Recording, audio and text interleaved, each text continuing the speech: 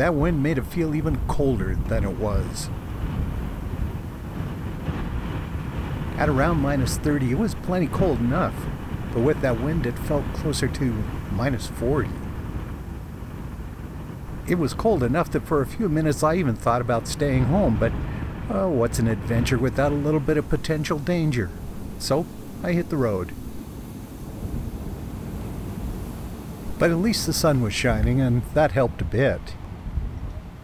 Though it didn't really provide much warmth, it made things look a little bit nicer. I'm sure these white-tailed deer appreciated what little extra warmth it gave. They were hanging out in a tree farm, so at least they were out of the wind a bit. It was still cold enough that the frost stayed on their backs. I had expected the roads to be a little bit worse than they were, but the snow was pretty much just blowing across them. It did form drifts around windbreaks and fences, and actually that was pretty cool.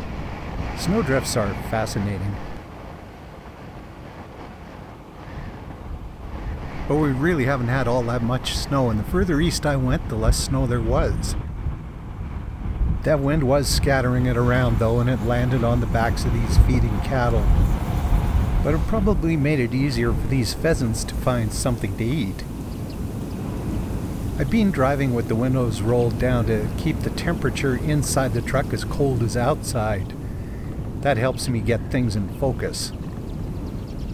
But I caught a reflection of myself in the mirror as I was shooting these red poles.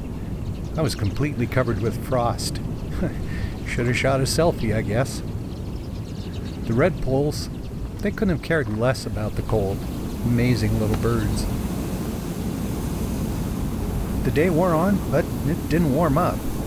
That cold wind was still scattering snow around. These cattle kind of got in a little bit of a scuffle over a bit of hay.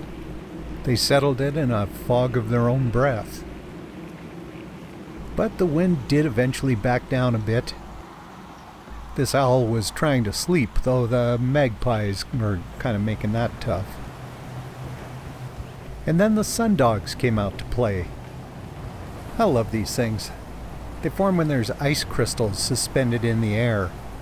Those crystals act like little prisms and break the light into its component colors.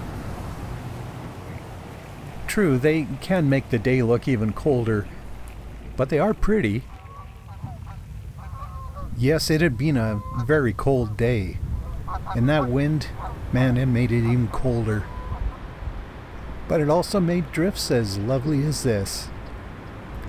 So maybe there is something good to be said about the wind chill factor.